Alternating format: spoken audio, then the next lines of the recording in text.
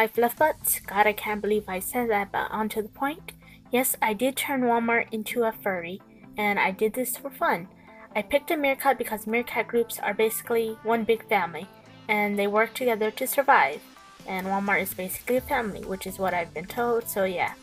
And yes, I did give this little lassie the famous Wally World vest and a smiley face balloon.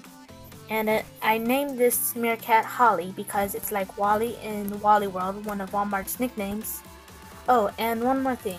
I was inspired to do this art from Imaginatively Unimaginative, also known as Zillion, so check his channel out.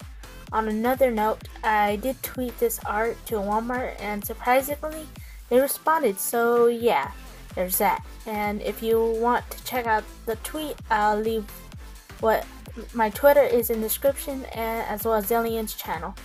Now that this is over, thank you for watching, and don't forget to comment, like